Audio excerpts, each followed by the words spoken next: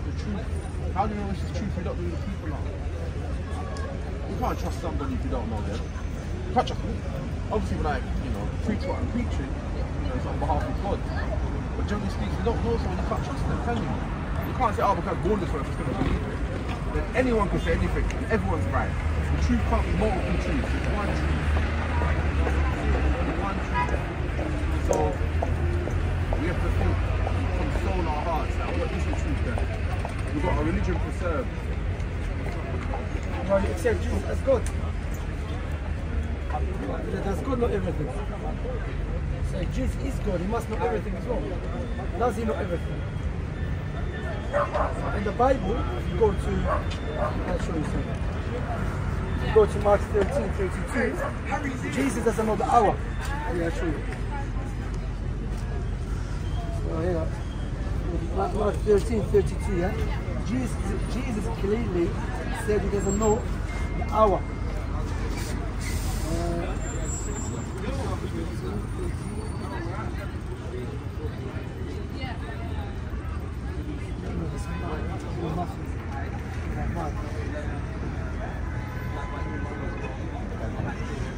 Even Mark 13:52.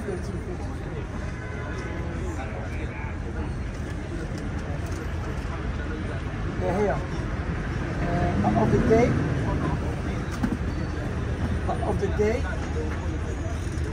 and the hour, no one knows. Not even the angels in the heaven nor the Son, but only the Father. So you believe Jesus is not the Father, is the Son. Jesus said only the Father knows the hour in the day of judgment, when it's going to happen, the day of resurrection.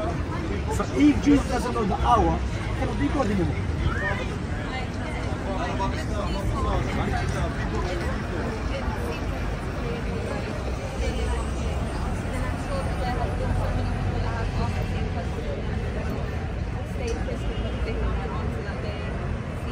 The only answer that a Christian can give you, they said no, here he was speaking as a man, not as God.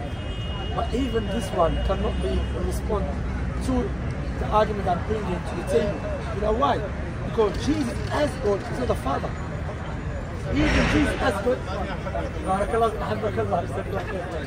Jesus as God is the Son. And Jesus in the Bible clearly, explicitly negated the knowledge of the hour from everyone except the Father. Even the Holy Spirit doesn't know the hour. Okay? And then, for example, does God have a God? So if Jesus is God, we should have no God. But in the Bible, Jesus he said, I'm going to my God and your God, to my Father and your Father. So Jesus again have a God. How can he be a God? It doesn't make any sense. And in the Quran, Allah tells us that about Jesus and Mary both used to eat food. Why? Because this is not God's nature. God is self-sufficient. God is not in need of nothing. God is not in need of food. This is human nature. So there's many clear passages in the Bible you can see Jesus cannot be God. And that's what I say to her. Like, you may go back to the priest or the local preacher close to you, but you need to use, your natural born discipline to understand whether this response is actually valid. Is it plausible? Oh yeah, we believe God is, all knowledgeable at all times, but just humbled himself for like a couple minutes. Can you not see that you just agreed that God is all knowledgeable at all times, and you said it effectively? That's a paradox. It's a paradox. I know, I'm just giving an example, sorry. So I just wanted you to like... You don't believe what, sorry? So Jesus is human, how is he God? Yeah, so if he was fully human, so when he says he doesn't know the hour, which part he doesn't know the hour, as God or as human? What do you mean? So that's a paradox as well. Because there's certain things called impossible. It's impossible to happen. For example, to say God exists and does not exist at the same time. This has nothing to do with God's power. This goes against God's nature. God's nature to have perfect life. So if God has no life, he cannot be the same God. It's impossible to be the same God. When we say he cannot be, doesn't mean he doesn't have the power. It means it's impossible, which doesn't make any sense. Because having no life is deficiency. So to say God is so powerful, he can become deficient, that's not powerful.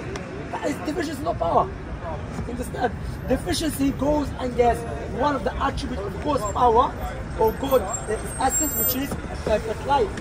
So the Christians, what they're doing, they do not differentiate between what God is and what God does. What we're talking about here is not what God does. We're talking about what God is. From God's perfection to have a perfect life. From God's perfection to have a perfect knowledge.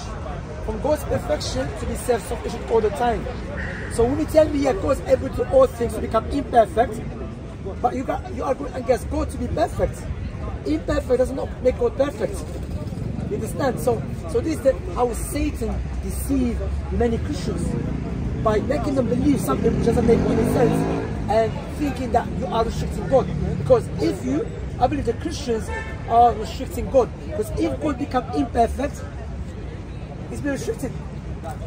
Because imperfection goes against God's perfection. So when you say, we're talking about what God is, if you tell me Jesus was God and a man at the same time, that is a paradox. Because if God become a man, he has to go against his own nature, which is being God. Because to be a man, you have to be imperfect. To be a man, Jesus was imperfect in knowledge. He was born ignorant. He had to be taught by Jewish rabbis. Imagine God, someone teaching God. How would you do? God teaches and he's not to be taught. What we say Subhanallah, this statement. Subhanallah means far away Allah from this evil attribute which has been attributed to him. Because imperfection. You with me? So that's why when in the Quran Allah said Subhana Rabbika Rabbil Izzati Amma Yasifun. Subhana means Allah is far away from any imperfection. Who is Allah? The Lord of Al-Izzah, the Lord of the perfect might. You know? So Allah is far away what people attribute to him from deficiency. One of them to have a son, one of them that he became human being. You have your own intellect. That's why what we're talking about here, we're not talking about some deep issues. We're talking about the most basic concept of God. I'm not telling you how God looks. You don't know. You know? So what we're talking about here, we're talking about things which we know based upon scripture about God to be perfect. Likewise, our sound listening, our natural creation. So if you really want to believe in Jesus, the way Jesus wants to believe in it is by following Islam, not Paul. You follow Paul, not Jesus. Do you know that? And about Islam, religion, looks, yeah. I'll give you an example. Example of that. Paul, he said there's no circumcision anymore. Jesus was circumcised. Paul, when the young boy asked Jesus how to enter the kingdom of heaven, Jesus said to him to keep the commandments of God. What was Paul's answer? Paul's answer is to believe in Jesus died for your sins. It's about faith, it's not about the law anymore. That's not Jesus' teaching, you know. That's why Paul had a problem with Jesus' half-brother, James.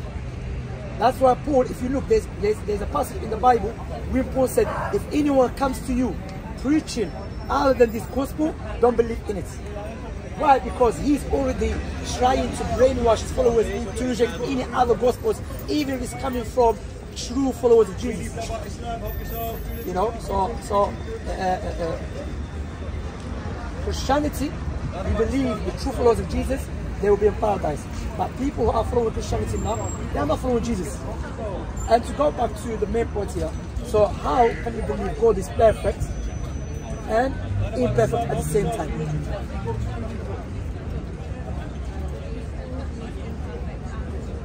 Did God become human? So when you become human, you become imperfect or not?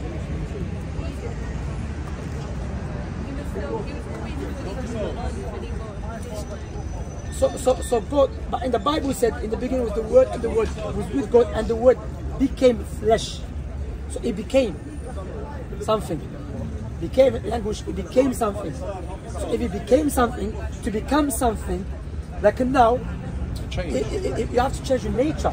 Because you cannot become a human, you still have God nature. You're not human anymore. Humans they have their special attributes which distinguish them from animals. And God, he has a perfect attribute which differentiates him from the creation. So how God, who is uncreated, became created? Doesn't make any sense. That's why, you know, we look to Islam. Islam goes around our sound reasoning and our sound natural inclination.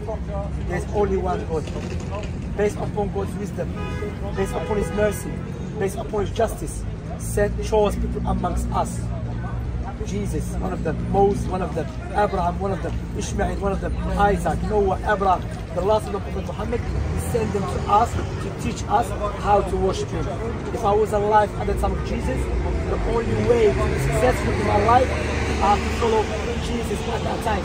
Before Jesus, if I was alive at the time of Moses, in order for me to be successful, I have to follow Moses.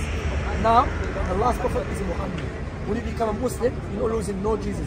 Like I said, you can believe in Jesus the way that Jesus, the mighty messenger, the true Messiah, wants to believe in Him. Let me ask you, what was the belief of Abraham? What was Abraham? Huh? God is one. Islam is Arabic terminology. If we do translate it into English, means to submit yourself to God according to God's teaching. So Abraham submit to God is only one God and follow God's teaching. So when we say he was a Muslim, that's what I mean Islam. Abraham was not Christian, he was not a Jew, because Judaism came after. It came based upon Judah, the son of Jacob, the son of Isaac, the son of Abraham. Okay? Likewise, even Jesus, what was his belief system? What did he believe? Did he believe, was he a Christian? No, he was not. I'm a Christian to follow Christ. And Paul called you a Christian. Okay? Jesus never called his followers Christians. So, now what was he believe? That's why in the Quran it tells us that all the prophets and messengers were Muslims. Doesn't mean they were following Prophet Muhammad. It means they submit themselves to God according to God's teaching. You see what I'm saying? So, what can you choose from if you don't mind asking? Ethiopia. So, again, when you look to, you're not an Israelite, are you? You're an Israelite? You're not an Israelite. I mean, even Jesus came for the Israelites. When the Canaanite woman in, I believe in Matthew, yes, Matthew 20 something ago. Matthew, when the Canaanite woman came to him seeking his help, he rebuked her. She was in desperate need. I don't believe that story, by the way, but that's what the Bible says. So he, when his followers told him to help her, she had a problem with her daughter. Her daughter, she was possessed by a demon. He said, I should not give a bread to the little dogs. Because he said, I have been only sent to the lost house sheep of Israel. Not to you, not to the Arabs, not to the lost sheep of Israel.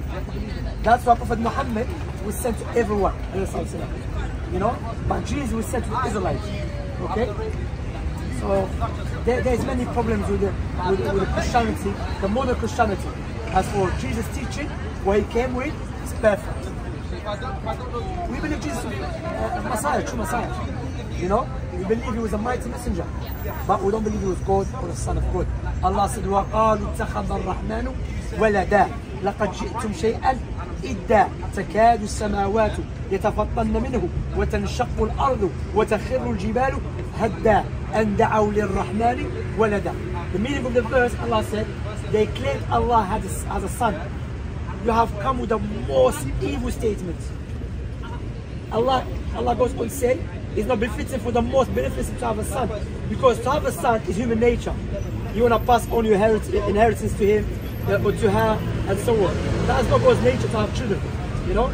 So what do you think what I said so far? Does it make sense about Jesus?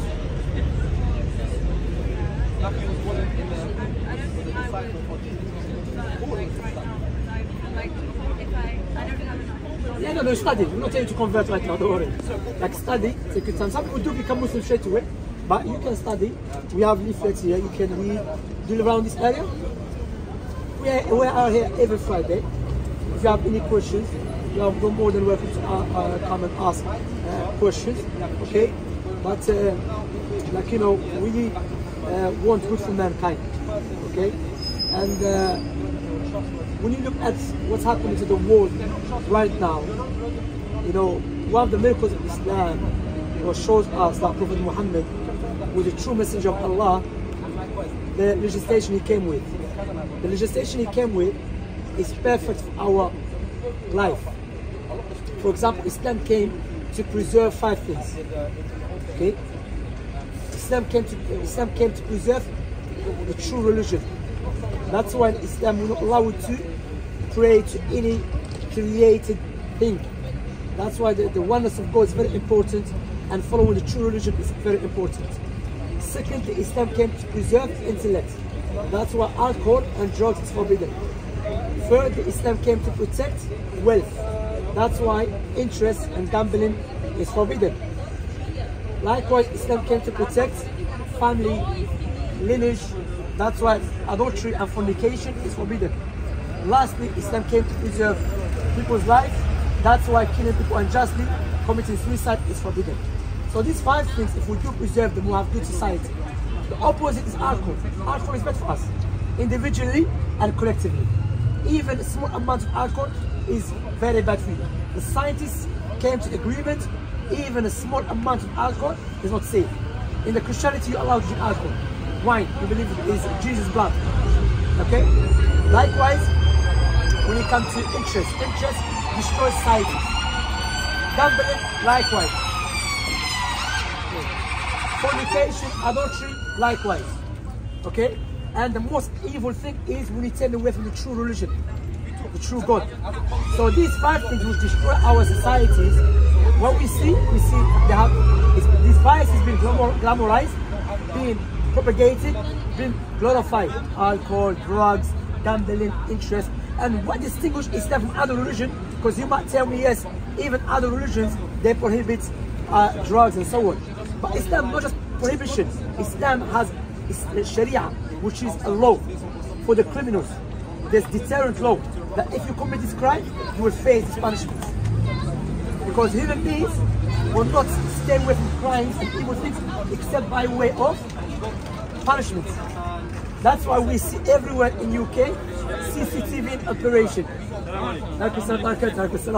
CCTV in operation. You see, psychologically they come to know humans. In order for them to deter them from any crimes, you have to let them know there is consequences for their crimes. So they've been washed, subhanAllah. So these 5 things have been glorified by who? Those who are in power. That's why majority of times those who are very hostile to Islam are those in power, because they are making the money from these evil vices, from gambling, interest, banks, what they call prostitution and all of these crazy things, porn and so on.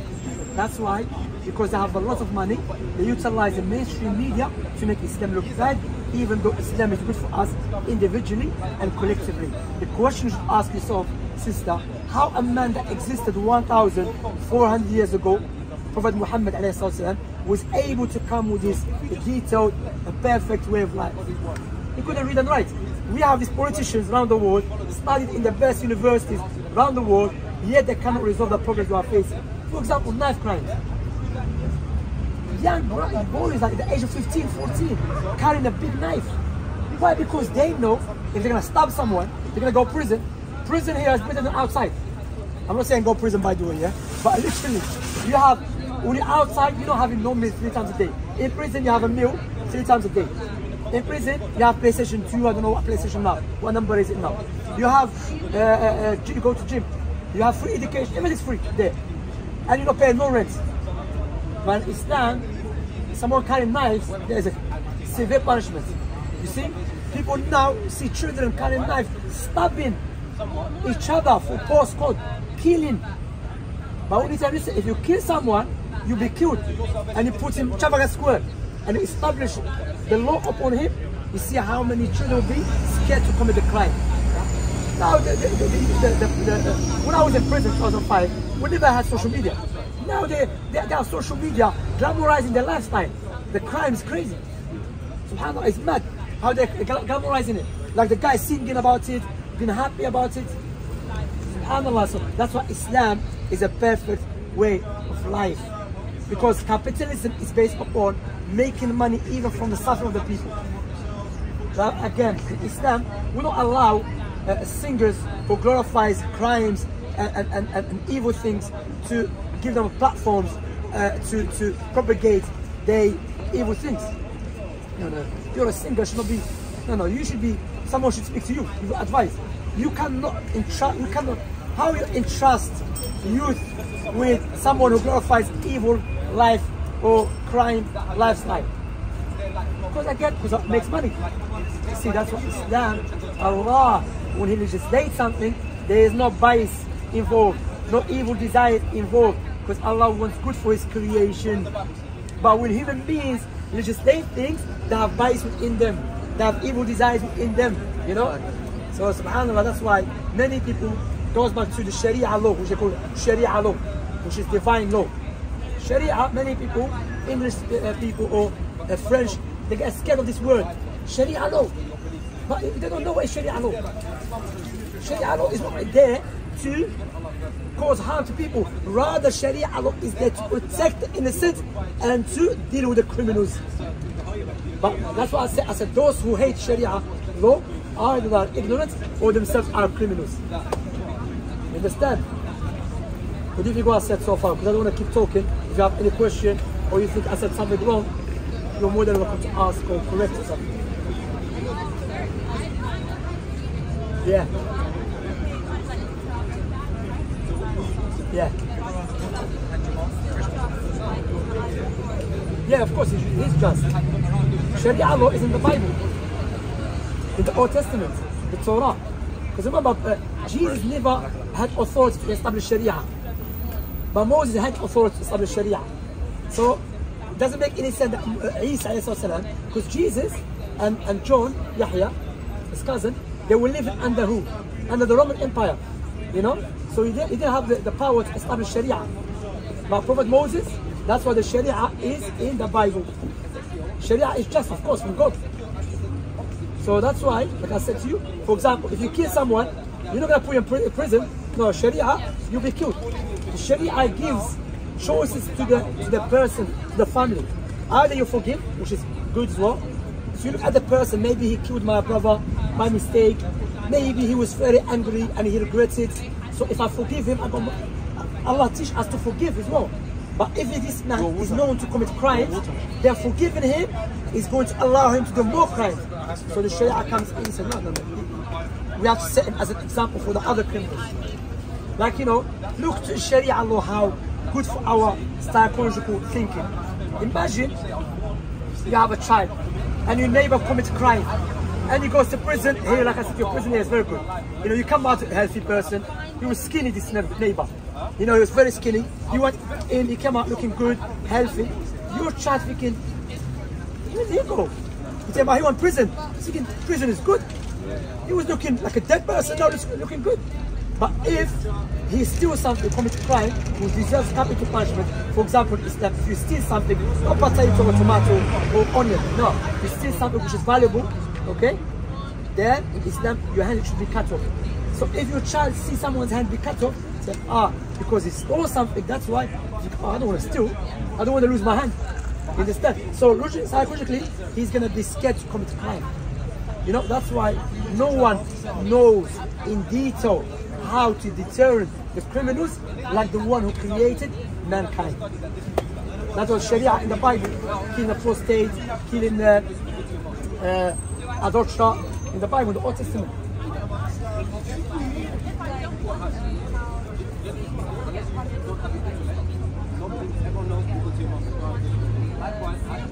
Yeah.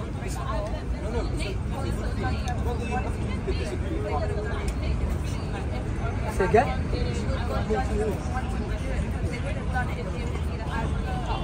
No, we're not judging. That's a good question. Rather, if imagine I want to do evil thing, then I fight against it, I get a reward. You know, Allah will not judge me for just having a thought. Allah will not judge me for just having desires. As long as I don't implement it or say it, you know. So I do fight against my evil desires, my evil thoughts, then I'll be rewarded by Allah.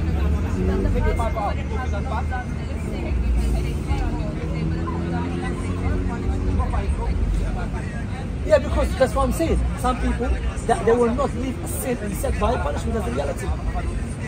So that's what Allah put the punishment. That's why they say, sorry to tell you, that's what one of our leaders, Uthman bin Affan, he said, يَزِعُ اللَّهُ بِالسُّلْطَانِ مَا لَا يَزِعُ بِالْقُرْآنِ. Allah will remove evil things through the leader, that which does not be removed by the Quran. Because Quran is given admonition by the leader, who Allah gave him the authority to establish Sharia. Then some people, they will never leave the evil things except by establishing the capital punishment upon them. This is the reality, you know. So if he left the sin because he's scared of the punishment, not of Allah, he's scared to be caught, he will not be rewarded. But if he leaves it off because he's scared of Allah, and he loves Allah, not just scared of Allah, but he loves Allah as well, how I'm going to disobey someone who took care of me all my life, who blessed me with his blessings, with his favors? So I thought, no, stay away from this. Now, of course, no one is perfect. All of us will fall into mistakes, disobedience. That's why Allah, one of his beautiful names, Ar-Rahman Ar-Rahim, the most beneficent, full of mercy. You know, Al-Latif, the most generous, the Wadud, the all-loving, you know, the most loving, the one who has perfect attribute of loving, you know, Al-Afu, the one who over-pardon, you know. But also Allah is just Al-Adl. Likewise, Al-Hakim, Al-Aziz, the Almighty, you know. So there's certain people, if you give them an admonition, they will stay with the evil things. But some people, nothing will stop them except punishment from the leader. And when I speak about Sharia, I'm not to let me make myself clear. I'm not saying like this evil sect within Islam, which Islam is free from their teaching, they come here and say, we want to take over the government. No, because Sharia has two meanings. In general, which is worshipping God alone, taking care of your neighbors, calling people to Islam, of Sharia, or the capital punishment, which is only should be carried out by the government. You understand? Like, you know, this evil sect, they go to the parliament, saying we're going to take over the parliament. That's what Islam teaches. Another question, do I want Sharia law for this country? I want good for this country. But how are they going to establish Sharia? We mean which is implementing Sharia if they're not Muslims. So first, I want this country to become Muslim. I want good for them without fighting them, with a good way, in a peaceful manner, because I want good for them. I believe Islam is good for me, so I do it in a respectful way without forcing them. That's what Islam teaches me.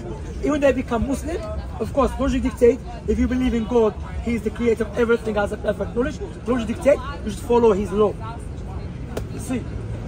So, because I see some people going to Muslims, you want Sharia law in this country? If they say yes, the people are watching from the non-Muslims, they think, oh, he wants to kill us. He wants to force a non-Muslim woman to wear hijab. No. There's no Sharia, this misunderstanding which the media has been pushing, mainstream media, based upon the evil sect like Hizb ut-Tahrir, and Jamshawdi and other people. They propagate this misunderstanding of Sharia. But now, if I want Sharia, I mean I want to become Muslim and follow God's law, of course, because I want good for them. And I believe that it's good for mankind in every place and every time.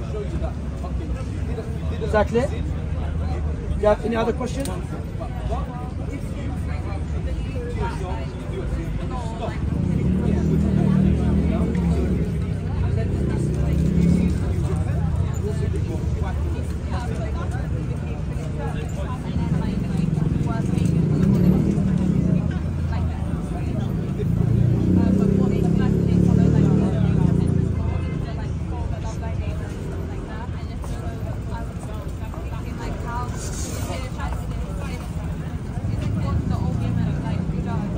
Yes.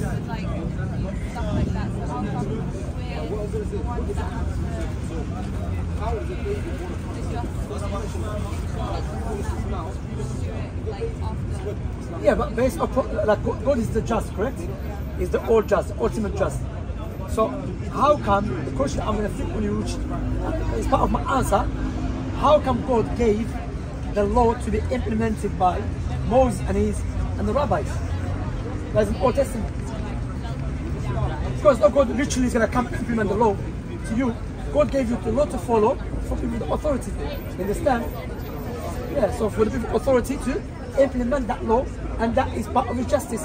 And He showed us that if you want to be just amongst yourself, God gave us a law to follow. You see? That's why, you know, Sharia is based upon justice and wisdom and mercy. Mercy for the innocent ones and also for the criminals. Because when you receive the punishment in this life, God will, that will be protection for you against the punishment of the hereafter, which is way, way worse. You know? So when you receive, sorry? No, Sharia law doesn't implement the non-Muslims. Rather, Islam Sharia, to show you, they talk about tolerance, okay? In Islamic Sharia country, the Christians, they have their own courts. Except if they did something which involved in the country, or they want to rule by Islamic Sharia, then yes, the Sharia applies to them. But generally speaking, the Sharia applies to Muslims. For example, women wear a hijab. How the Christians should be Muslims? Or, for example, other Islamic law. So that's why, Islamically speaking, under Islamic Sharia, the Christians, they will have their own courts. They will have, they appoint a leader among them, and the Muslim leader will say, okay, this is going to be your judge, if you're happy with him. That's why, historically speaking, many Christian countries opened their gate for the Muslims. In Spain, now they found out many manuscripts, back dates, when the Muslims came to Spain, they opened cities for the Muslims because the Christians were oppressing them. Like in Egypt, the Coptic were being oppressed by the Romans, Christians. You see, Amr ibn al-As, when he came, they opened their gate for the Muslims, and they saw the Muslims as their saviors. You see what I'm saying? Even the Jewish people, likewise, in Spain, where, you know about Inquisition courts? The Inquisition courts occurred in the year 1492 by the Christians, Catholic Christians in Spain and Portugal. When the Christians took over Andalusia and they started killing the Muslims, forcing the Jewish people and the Muslims to become a Christian, or they will kill them. A lot of Jewish people fled to Muslim countries, to Algeria, to Morocco, to Belgium, to Egypt, to Tunisia, to Turkey, you know, because they knew that's where, alhamdulillah. So, and that doesn't mean there was no Muslim leaders who committed crime against Christians or Jewish people. There was, which got against Islamic teachers. So I'm not saying every Muslim leader for the history was good. No, they were evil even against their own people. Okay, so that's why, you know, that's why, sister, if you notice, the Western world has tended away from Christianity. Because Christians, it's about being church, love God, love everyone, that's it. No, Islam is not. Islam is not only for worshippers, for priests, for imam. No, Islam for the government too. The government have to follow Islam as well. You know, Islam is not just for a group of people.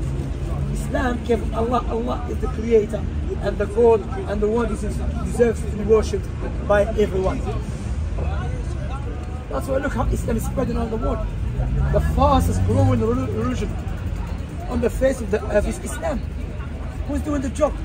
Even though there's many barriers to prevent people accepting Islam, yet Islam is spreading in the Western world. Because Allah mentioned that in the Quran that Islam will spread. Because Western, especially women, they say Islam oppresses women. But majority of reverts in Britain are women. If they see the true freedom is to become a servant of, to become a slave of the Creator, not a slave of your desires and Satan and society. See, the only religion that is standing firm and strongly against this evil agenda that is being pushed by this secret society is Islam. You know, Pope accepted, they said there's no problem with gay people. So you can see, you know, you can see Christianity keep changing. SubhanAllah. Huh? You're welcome here. Take this. I'm going to give you something which is very important here. The message is very important to me. Thank you. You got that one, yeah? And you have this one, Jesus. Yeah.